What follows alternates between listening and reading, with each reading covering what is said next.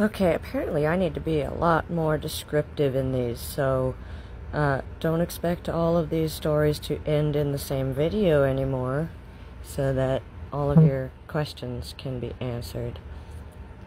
I'm going to talk a bit more about my bedroom, so that you understand the transition between it being my grandmother's and mine. When my grandmother died, her room was filled with all of her shit, like her boxes of stuff and all of her decorations, all of her things, and her bed.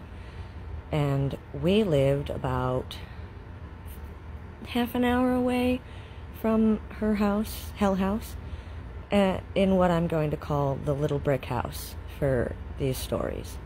And during the first 9 months after my grandmother died, we were spending like half our time at Hell House and half our time at the Little Brick House. And when we were sleeping at the Little Brick House, I would sleep in a hide-a-bed. I don't remember why we weren't sleeping in our bedroom anymore, in the living room. But when I had to go to school, I had already transferred up to the new school district, and we'd have to drive all the way up there in the morning. So on school nights, I much preferred to sleep in Hell House, which was only like 5 minutes away from the school. But we didn't have any of our own furniture in there yet. So I had to sleep in my dead grandmother's bed for a good half a year. And I was surrounded by her things. And during that time, I was slowly gutting the bedroom. And this was during the time that I was having the ticking clock problem. Now I know that the ticking clock stayed in there after all of my grandmother's things were out, because none of my stuff got moved into that bedroom until it was completely gutted. There was nothing else in there. It was a completely empty room. I didn't sleep in there for several nights because there was nothing to sleep on. We slept in the Little Brick House. And the ticking was still there when it was empty. So it's not like I missed it's not like I missed a clock. It's not like I kept some of her things. I did keep her things, but I put them in a box and put them in the garage and waited until my things got moved and to put all of her things in with my things, because I didn't like feeling like I was taking over her life. I wanted to feel like this was my stuff now. I hope that helps.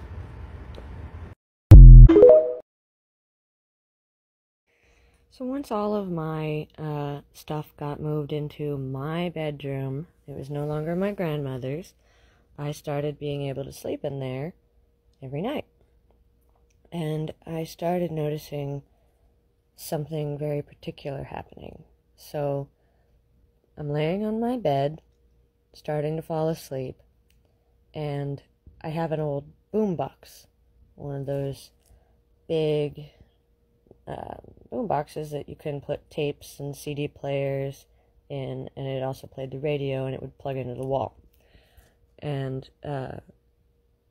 I'd be falling asleep, and suddenly the boombox would turn on as loud as it could play and startle me. And I ran and turned it off, and I would start falling asleep again, and it would start blaring again. And this went on for a few nights until I finally broke down and cried to my mom about what was happening. And she told me that that used to be her room for a while, and not her room, her parents' room when she was a kid, and they had to keep all of the TVs and radios in that room unplugged from the wall, because at night it would blare and turn on and wake them if it was plugged in any way, shape, or form. So I started a nighttime ritual of, before going to bed, unplugging every electronic in the bedroom that could make noise so that I could actually sleep. Because if I forgot to do it even one time, it would get me. And it was not, you couldn't sleep. It would wait until you were just about to sleep and then wake you up every single time until the sun was up. So nothing could stay plugged in my room. I had to have access to all of the plugins so that I could remove all the plugins so that it would be livable. I'm in a talkative mood tonight, so let's just keep this ball rolling for now. The next thing that I started noticing in Hell House once I moved in happened almost immediately, simultaneously with the radio. This was the man in the bowler hat. The man in the bowler hat liked to stay in the hallway. Now, the hallway connected all of the bedrooms. So here's the living room. The hallway started here, connecting to the living room, and my bedroom was in the front. And then the hallway went back, connected to the bathroom, the back room, and the red room. So the hallway did connect to my bedroom and the living room. So there was very few places that you could sit where you couldn't see the man in the bowler hat. And this man was seen by many people and described looking exactly the same, so I'll describe him now. He wore a brown suit. It was a three-piece suit that looked like it was from the 1920s. He had short brown hair and a brown bowler hat that he always wore. And this man would stand silently and stare at you.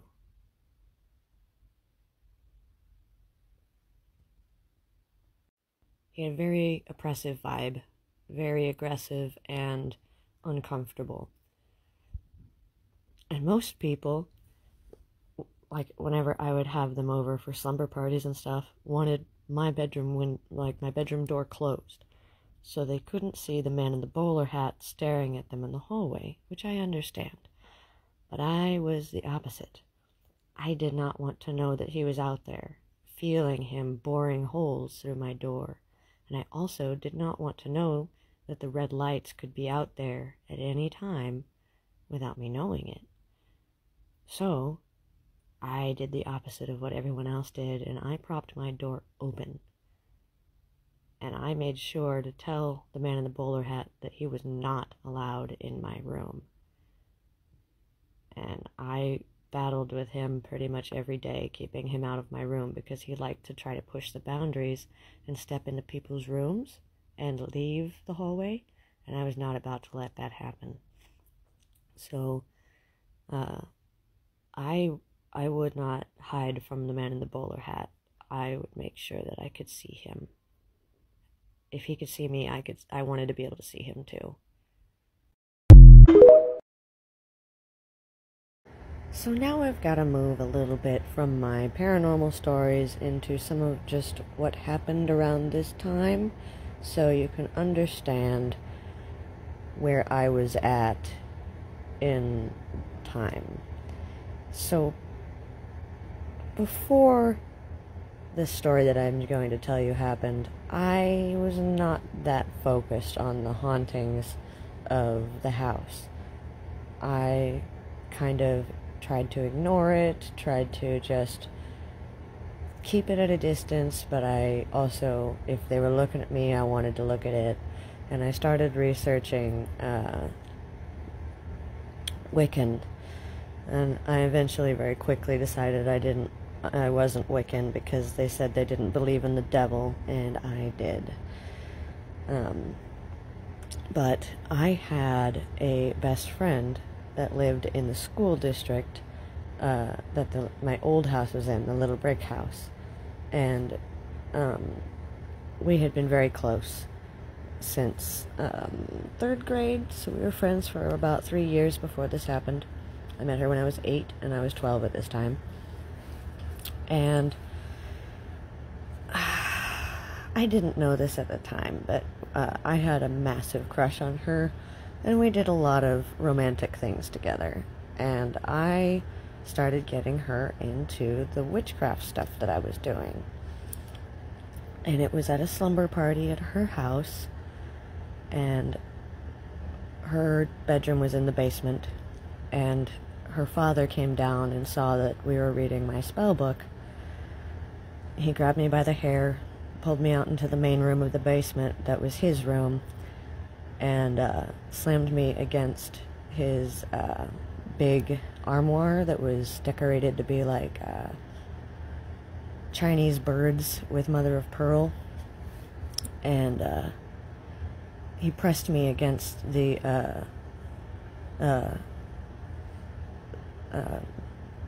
cabin, or the cabinet, with his body until I couldn't breathe, while he was telling me that I was evil, an evil child of the devil, and that he was not going to allow me to lead his daughter into sin. And then he sexually assaulted me. And when he left me in the basement, my friend had watched the whole thing happen. She left me alone in the basement, and I went under the stairs and hid under there until morning, when my mom came and picked me up. And I didn't tell anybody about it, and then the real hauntings in Hell House started.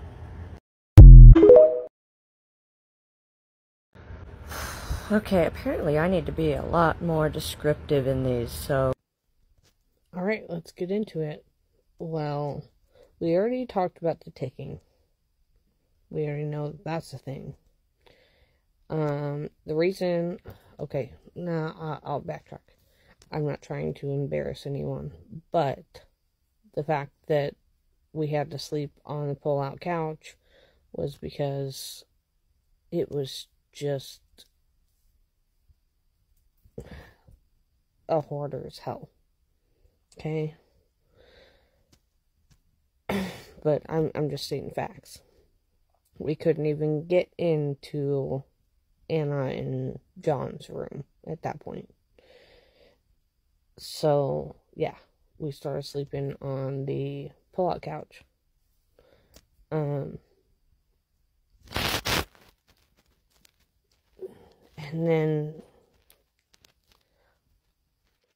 once they moved over there, they still had to sleep on their dead grandma's mattress for, I don't really know how long, but I know I slept on it as well.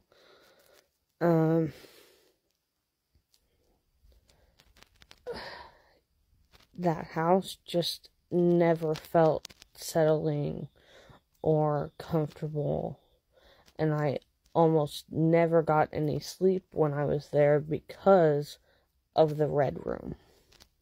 Because from Anna's room, you could see straight to the red room, and that was their parents' room.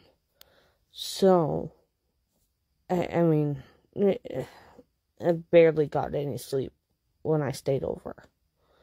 But it was just creepy. I don't know. That place was creepy as fuck.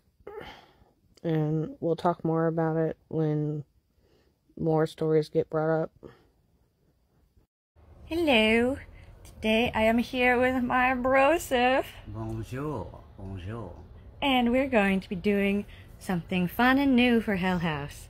This is our Hell House interview. Words in time. That's okay. Alright, 1, 2, 3. Hell House interview. So, what was it like whenever you had to choose your bedroom? Well, my choices were either what was known as the Red Room, and I guess what we'll call, the backyard room.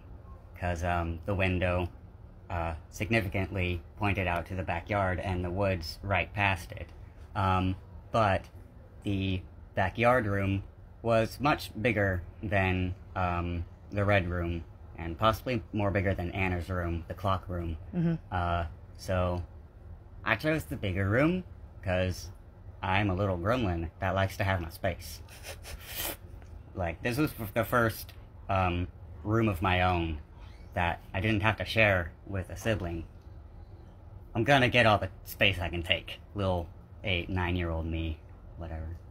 And did that end up being a fruitful choice?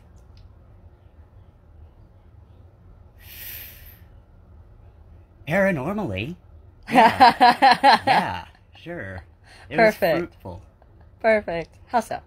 Well, like I mentioned, it had a window that looked straight out into the backyard and the woods, which our fence had a gate that opened into it, and the woods itself had a path that would split a little ways into the woods to either the left or the right, and after that was a steep dip down into one of the several creeks that were in that forest. And that forest was terrifying. In day or at night, it always felt like there was something just underneath your feet that was... You prayed that it was asleep. That's a good way to put it, yeah. You hoped it was asleep. Mm-hmm. Because sometimes it was. And sometimes it wasn't. And that was... no one wanted to be in that room, except me, basically. Yeah, I didn't want to be in there. I don't really regret it, though.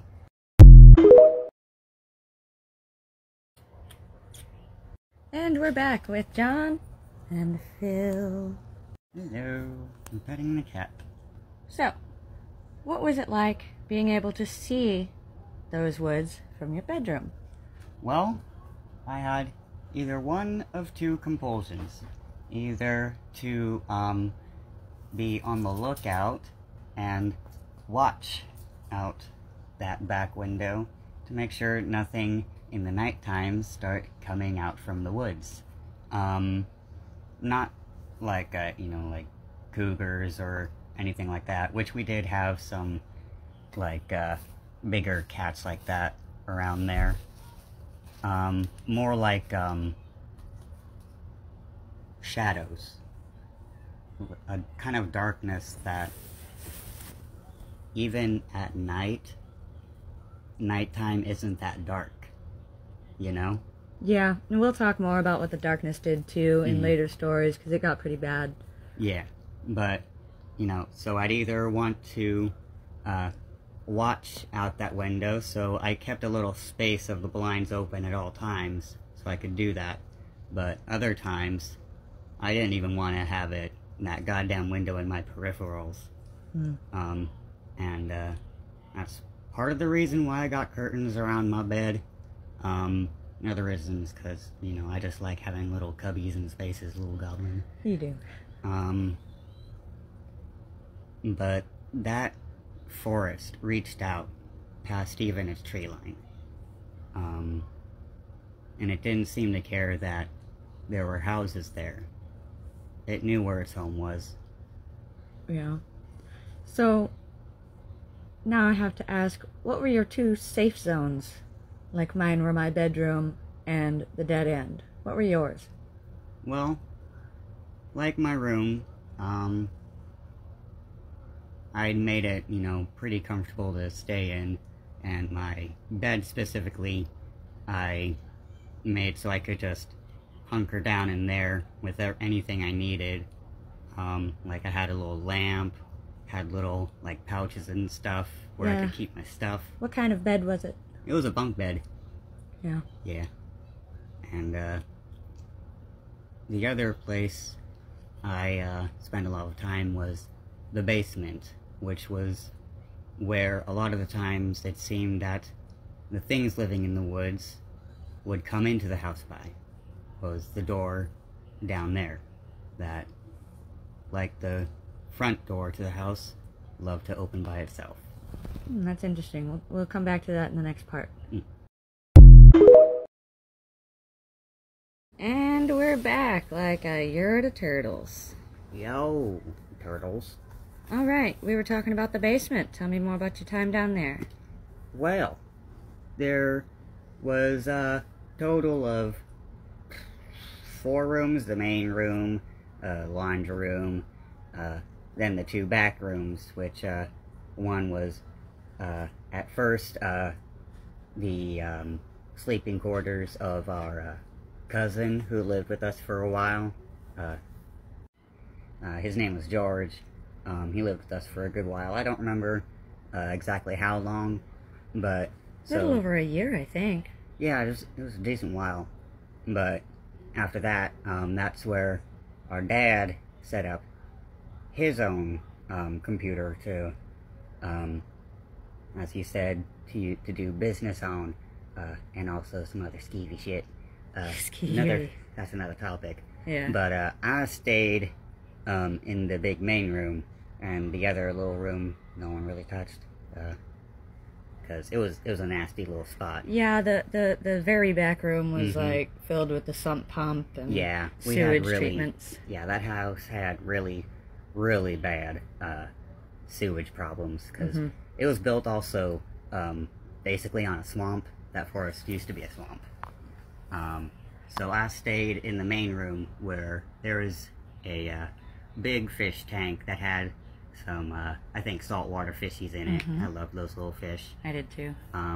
There was my drum set, the old computer that we lovingly called Frank Computer. We had that since before we got to Hell House.